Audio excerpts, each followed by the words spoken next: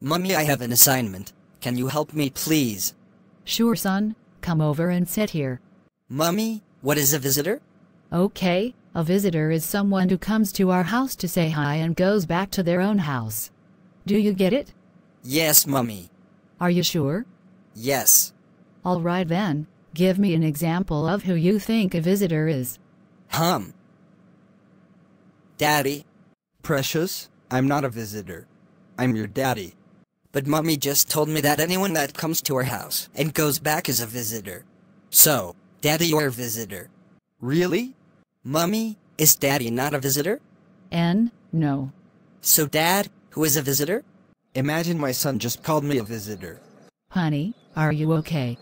Dear, he called me a visitor. Our son called me a visitor. You can't blame him. Sincerely, you can't. He hardly sees you at home. You are always coming and going. We can't even boast of 30 minutes of family time throughout a week. Honey, Monday to Friday you are going to work, and even Saturdays that you are supposed to stay with us at home, you are buried with one work or the other. And not just that alone. Before he wakes up, you're off to work, and when you get back, he is asleep. So, don't blame him for thinking you are a visitor in your own house. But I go to work. I have to provide for the family, good education for him, buy him good clothes. He goes on vacation. All of these cost money, and this money comes from the work I do.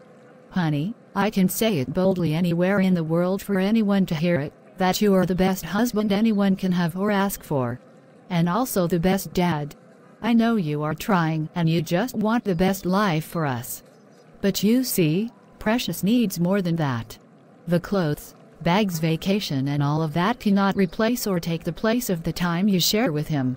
Someday in the future, your work will end, you are going to retire, and you are going to need people around you. And the best person you can have is your family. And he is going to be the one to give you that succor. Our kids are our friends. I know I'm doing my responsibility as a wife. I'm there for him as a mother, but I cannot step into your shoe as a father. You have to fill that part of his life, and his future will appreciate it. And the economy? We will survive. It's not about the big house and all of that. We will survive.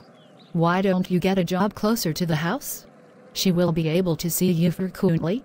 Is that what you want? I don't want you to be a visitor in our child's life. Okay.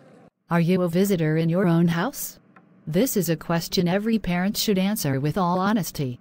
Dear brothers and sisters, the responsibility of a father is beyond physical needs. The most important thing needed in the life of our children is the presence of their parent in the house, and this will give birth to their spiritual and emotional needs. Father and mother must be balanced. King Solomon, the wise king, called himself, "I am my father's son."